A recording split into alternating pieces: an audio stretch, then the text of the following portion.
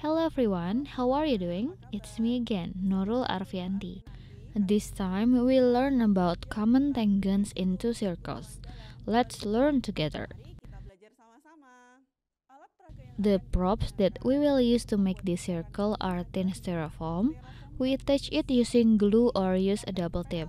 Then we give a push pin to the center of the circle and we name this point. The center point is point P. To the left of point P is a letter indicating that it is a circle centered on P. Using a thin circle like this helps make it easier for students with visual impairments to know that this is a circle and centered on point P.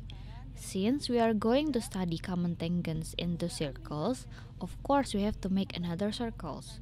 siswa dengan difabel netra untuk mengetahui bahwa ini adalah suatu lingkaran yang berpusat pada titik P. Dia bisa merabanya, oke. Nah, selanjutnya karena nanti kita akan belajar garis singgung persekutuan dalam dua lingkaran. Use different colors so that students with low vision can see the contrast in color differences. Agar siswa dengan low vision dia bisa melihat kontrasnya, perbedaan meskipun dari sisi ukuran juga sudah kita bedakan, tetapi dari sisi warna juga perlu kita perhatikan. We name here the circle centered at point Q. We write here point Q. Then on the left we give braille letters that can be felt by blind students. Braille yang dapat diraba oleh siswa difabel netra seperti ini. Kita bisa mengarahkan ini adalah ini pusatnya, kemudian namanya kita taruh di sebelah sini. Kita pin terlebih dahulu, sama seperti lingkaran yang satu lagi, yang lingkaran dengan pusat diki ini kita berikan double tip agar tidak bergerak kemana-mana nanti ketika disentuh oleh siswa difabel netra. Nah, sekarang Now we will connect the center point P with the center point Q. The circle is centered on P and the circle centered on Q. We connect it using textured paper. The goal is for blind students to fill the line along this way. Here we give the push pin to the end. agar siswa dengan difabel netra dia bisa meraba nanti garisnya. Here students are shown that this line connects point P and also point Q. Now this is the distance between the centers of the two circles. Ini siswa diperlihatkan bahwa garis ini menghubungkan antara titik P dan juga titik. Now what is an internal common tangent? Two circles we can use textured paper again. So the tangent is a line that is tangent to the circle at one point. Bisa menggunakan kertas yang bertekstur lagi.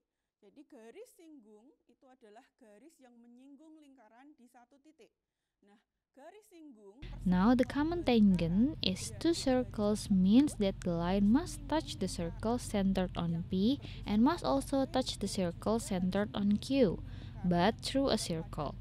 It is called a common tangent in two circles. This is a tangent.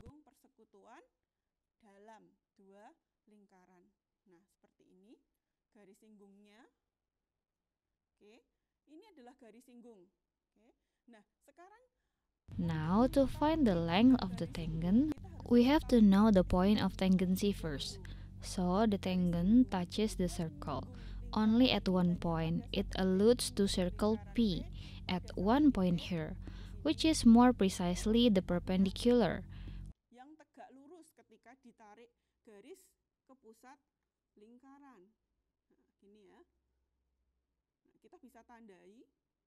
When the line is drawn to the center of the circle, we can mark it using textured paper, so that the common tangent in these two circles does not shift. Kertas bertekstur ya. Kita tandai di sini ke pusat lingkaran agar garis singgung persekutuan dalam dua lingkaran ini tidak bergeser. Furthermore, from the point of tangency of the circle, from the point of contact of the common line in the circle, we connect it to the center of the circle. Yang sini juga saya tarik dulu biar tidak bergeser-geser. Mark here. Remember that the angle between the common tangents in the circle and the line connecting the corner points and the center of the circle are perpendicular to each other or 90 degrees. We can make sure by using a right angled triangle. Bahwa besar sudut antara garis singgung persekutuan dalam lingkaran dengan garis yang menghubungkan antara titik sudut dan pusat lingkaran ini saling tegak lurus atau besarnya 90 derajat. Bisa kita pastikan dengan menggunakan penggaris segitiga siku-siku seperti ini.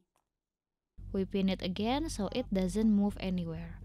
Likewise, for the circle centered on Q, we connect the tangent point of circle Q here with the center of the circle of magnitude 90 degrees. Di sini antara titik singgung lingkaran Q di sini dengan pusat lingkaran.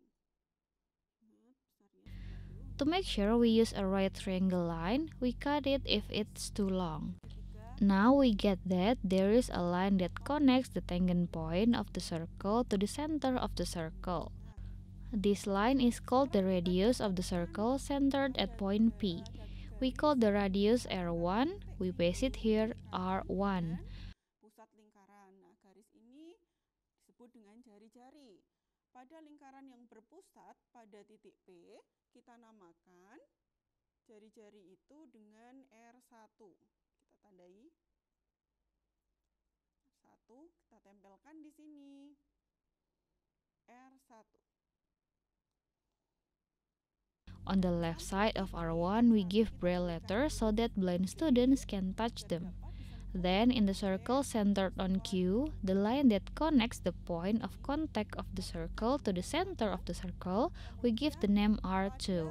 This is the radius. Yes, R2, where R2 here, we write on the left side, there are braille letters. Antara titik singgung lingkaran dengan pusat lingkaran, kita berikan nama R2. Ini adalah jari-jari ya.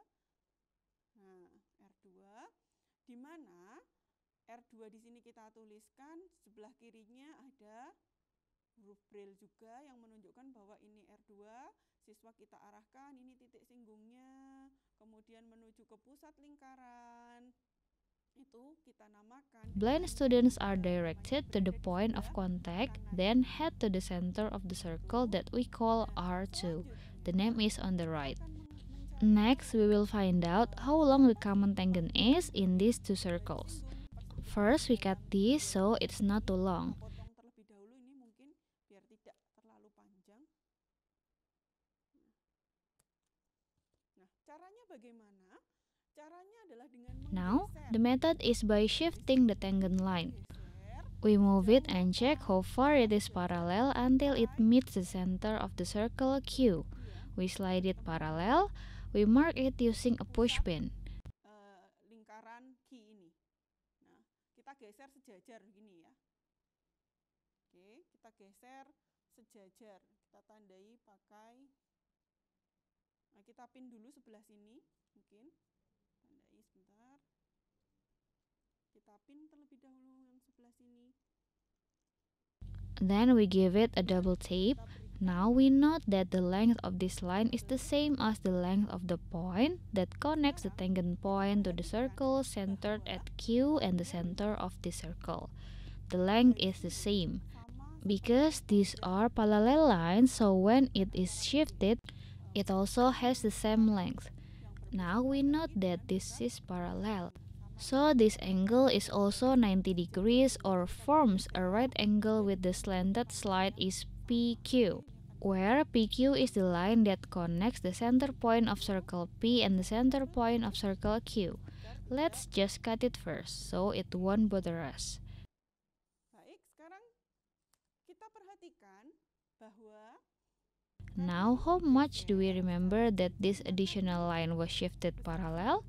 So that this magnitude is R2. atau membentuk sudut siku-siku dengan I write this is the magnitude of R2. So if we call this line, for example, we call it O. The point that meets this, we call it PQ.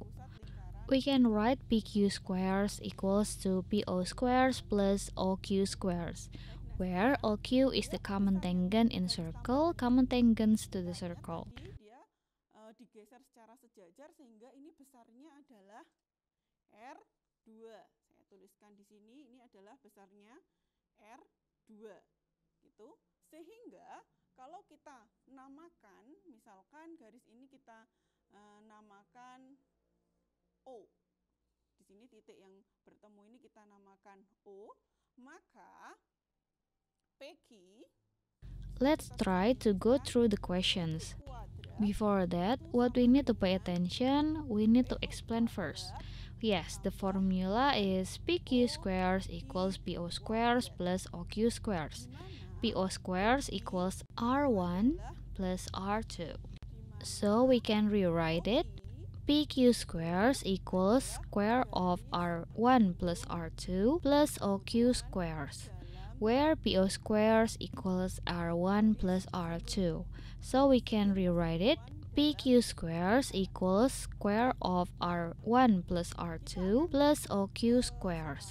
OQ squares is the common tangent to the two circles. Because we find OQ, it means OQ equals square root of PQ squares minus square of R1 plus R2. R1 is the radius of the circle centered on P and R2 is the radius of the circle centered on Q. PQ is the distance between the center of the circle P and the center of the circle Q. 2 kuadrat ditambah OQ, di mana OQ-nya ini adalah garis singgung persekutuan dalam dua lingkaran. GSPD. Saya salah, mohon maaf. GSPD OQ kuadrat. Nah, dari sini kita now we get try to apply it to the problem. Atau OQ di sini ya. Nah, sehingga kita bisa mencari OQ di sini sama dengan akar dari PQ kuadrat dikurangi R1 ditambah R2 kuadrat, di mana R1 adalah jari-jari lingkaran yang berpusat pada P dan R2 adalah jari-jari yang berpusat pada Q. Jari-jari lingkaran yang berpusat pada Q dan PQ adalah jarak antara pusat lingkaran P dan pusat lingkaran yang berpusat pada Q. Di sini kita dapat mencoba untuk mengaplikasikannya pada soal. Nah, contohnya bagaimana? Contoh, For example, we know that PQ, or the distance from P to Q, is 10 centimeters. Then we know that the circle P has a radius, or R1 equals 5 centimeters.